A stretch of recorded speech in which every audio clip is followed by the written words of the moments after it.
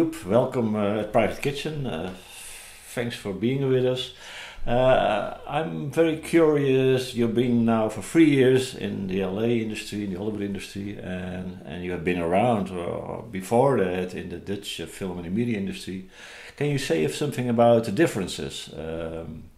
What you like about the American film industry and what you don't like, and the other way around about the Dutch media and film industry? Yeah. I'm curious about that. There are a lot of answers I can give here, but one of the things I really like about the American way to approach things is that you really do it as a team effort. So, and I also actually used that on a Dutch film I did 2 years ago. I decided not to do it alone, but to invest some money in having somebody help me with orchestrating, having somebody help me with mixing. So it's a real team effort, and I can spend more time in communicating with the director and actually writing stuff. And besides my work as trailer music composer and film composing, I also do additional music writing for composers here. Mm-hmm. And that's also a very interesting way to enter the US film industry, because you don't have the full responsibility for the studio, but you do get sometimes 30-40% of a film to score. And you talk with the other composer, with the lead composer instead of the director, and you really get some insightful things on that job. Some big differences also, I believe, is that here on the bigger budget movies, you really need to record with a full orchestra, and they budget it for you. So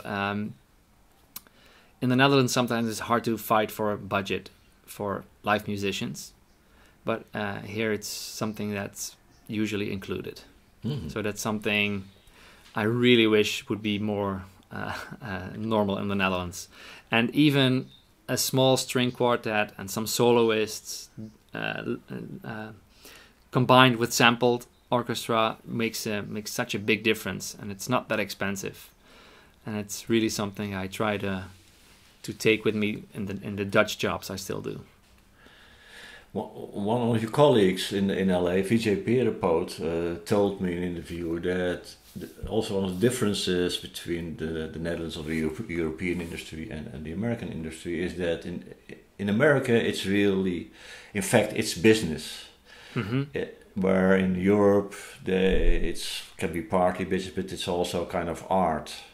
Yeah, it really depends. Yeah, it really depends on if it's a big studio movie, then it's usually business, and there's not a lot of your own influence involved. But a lot of indie film projects, they actually do have a lot of space for you to experiment and try new stuff.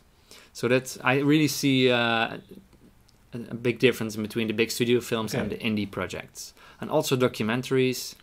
There are great documentaries that are within the indie side of things, but there are also big network documentaries, very standard and very business-wise, just sensation. So yeah, there's a lot of more business stuff going on here, and just making money eventually. And do you also see kind of change in the industry because the whole streaming services like Netflix, HBO, Amazon are coming up more and more, and winning prizes also at very well-known film festivals? You see on a lower extent, of course, the same thing going on in the Netherlands with Videoland, from the commercial, the TV stations, etc. Yeah. You also notice this in America? Does it change the type of work for you, or are you not involved yet with this kind of stuff? Not for me yet, because I'm not involved yet. I would like to do that, but I hear from colleagues over here that it's really tough to negotiate contracts with streaming services, because a lot of times you really have to fight for your royalties to keep them. I mean, and the film studios and the streaming studios, they are really pushing for a package deal nowadays.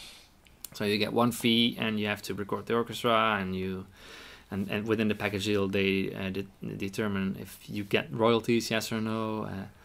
So the industry is definitely evolving, but the upside of this is that there's so much great content being made. So all the composers over here, everybody's fighting over all the shows, of course. But there is a lot more to actually pitch on and to get involved in.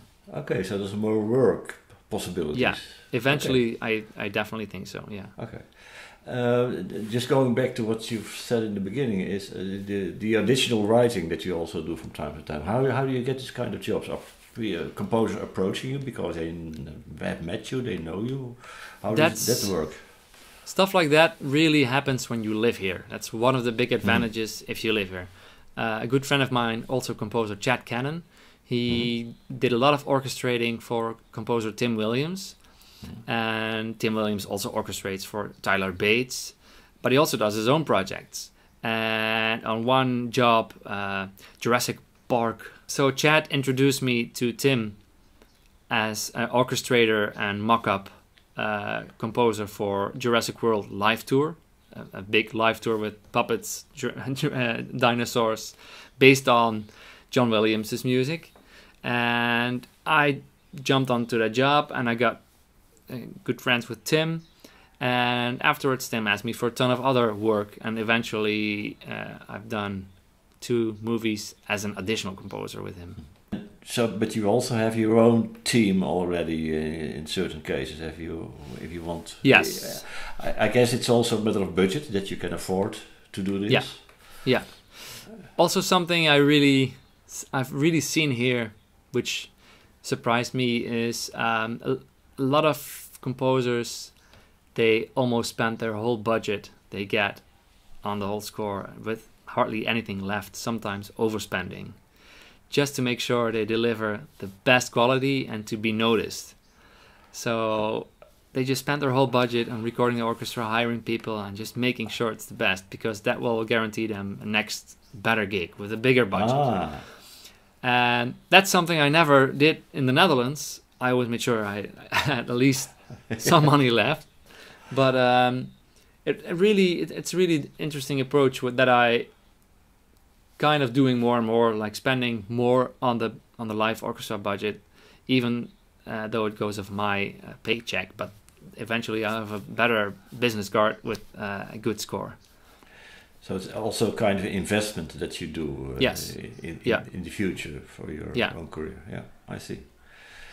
Well, again, thanks for all the information you shared with us, and for the audience, if you want to have a closer look at other interviews with Joep Sporck, have a close look at privatekitchen.nl.